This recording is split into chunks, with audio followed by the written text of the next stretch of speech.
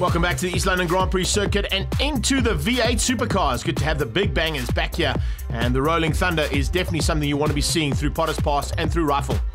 Larry Wolford and Terry Wolford looking to get up the front and fight it hard with Benjamin Morgenroot, Frank Mateo and Mackie Adlam. Lights are on, it's a rolling start as always for these big V8s. They do 140 k's an hour in first gear, and as they head down towards Potters for the first time, it's Mackie Adlam on the inside, being hounded there by Terry Wolford, but on his outside, Benjamin Morgenroot slots through and gets the whole shot. That is what the massive crowds have come out to see here. These V8s just flat out through here. Getting those four wheels stuck to the tar is not easy task. You can see the wind is pumping, so these guys are really going to have to fight the steering, but look at it coming down now into the hard braking section into Cocobana for the first time. You could see the cars four-wheel drifting through there. It's brilliant to see. Bevan Schwartz, local man, already up ahead there of Larry Wolford and Alki Kampan. Looks like some issues at the back of the field. There's a couple of guys just battling a little bit there. Johan van der Westhuizen. Oh, and as I say that, that's Schwartz, I think, who's gone a little bit awry. Yes, he's got it out of shape there. And unfortunately, making his way through rapidly, he spun out on his own sim and has now fallen right to the back of the field. Yeah, it looks like we've got a four-away group here at the front of the field. Benjamin Morgenroot, Mackie Adlam, Franco Di Matteo and Terry Wolford extending their lead now over the rest of the field as they come charging through the infield for the first time. Got to be very ginger through here.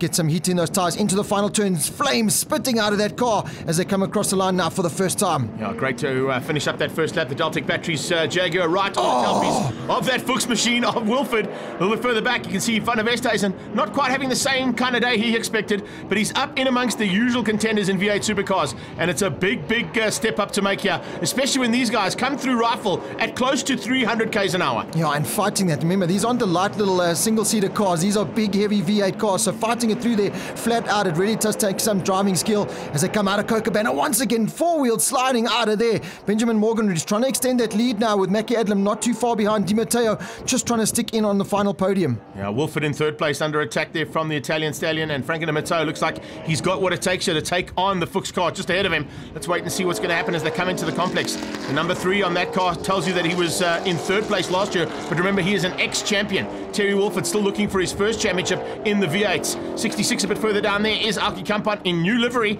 and good to see that car in full flight. Gosh, Greg, how many championships do you think we've got in this category? There must be at least 20 combined national championships with the drivers we've got on display. Oh, Di Matteo, he can see that podium and he's trying to chase down on Terry Wolford, and he wants it badly. Four-wheel drifting out of there once again, smoking the tyres coming onto the front straight. And like I said at the beginning of the show, this is exactly what the crowd have come out to pay and paid their money for. Bevan Schwartz has recovered nicely. Alka Kampan now starting to close in on the back end of Larry Wolford. Wolford under attack as they head down into the complex section. Coming out of the complex section, Ben Morgenroot is starting to pull away. Benjamin is definitely a man to watch out for in this championship. He didn't have a great round at Kyalami in the last time we saw them in action, with those big flames coming out of the side of the car. Oh, problems. Is that Wolford? Yes, it is. Terry Wolford spun out on his own sim, so that's from third place. He drops back behind Franco Mateo. Hopefully he can get back on track before anybody else comes into play. It looks like he's going to be able to. Yes, he has. Maintains fourth place. Very lucky to do that. There you can see fifth place just coming into sight. And, well, that's a bit of a climb now, and I don't think he's got enough time to make up any more ground there on Di Matteo. Massive mistake there from Terry Wolford. We're not used to seeing that. Oh, big problem there for car number 9. That is the local man once again.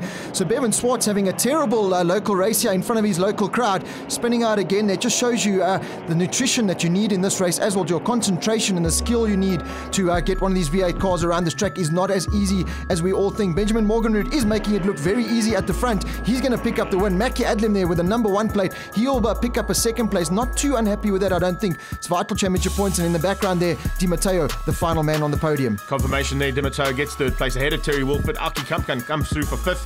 Larry Wolford in 6th place. Steve Herbst and Skulk Kampan. But let's catch up with our winner, Benjamin Morgenroot.